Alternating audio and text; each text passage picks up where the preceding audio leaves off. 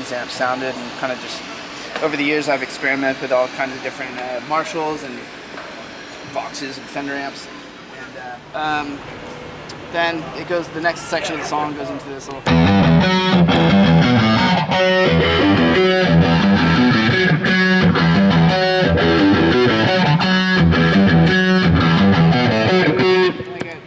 Then I go into a guitar solo right there. So I start off right here.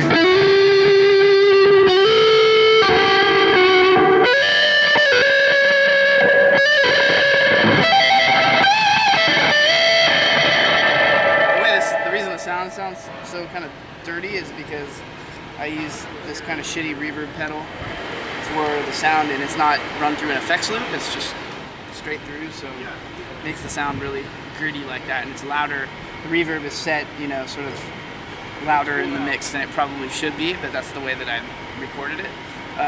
So yeah, so that guitar solo, I actually improvised it when we recorded it, but I kind of just repeat it that way because I think it sounds good. So the solo is something like this.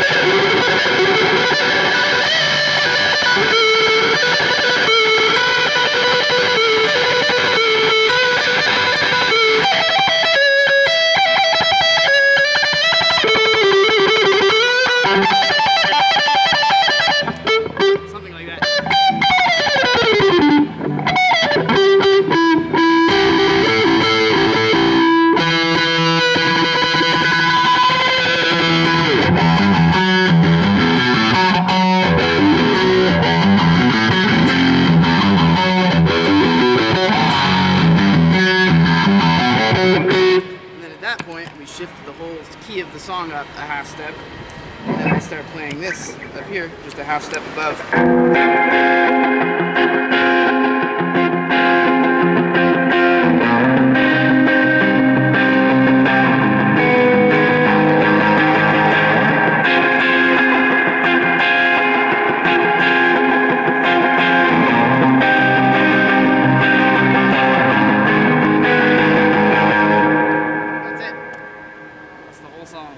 Pretty much.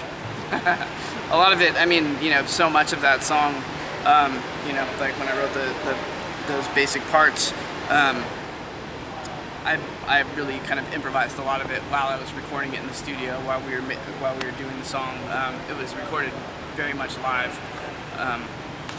You know, all of us playing in the room at the same time, including the guitar solo and everything. So we saved, you know, all of that. So I can't say I've really listened to the recording of it all that many times, so I don't necessarily remember all the parts exactly as I played them on the album, but that's kind of a roundabout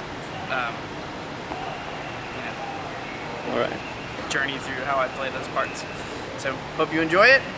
See you again soon, and next time we'll do Adolescence. See you soon.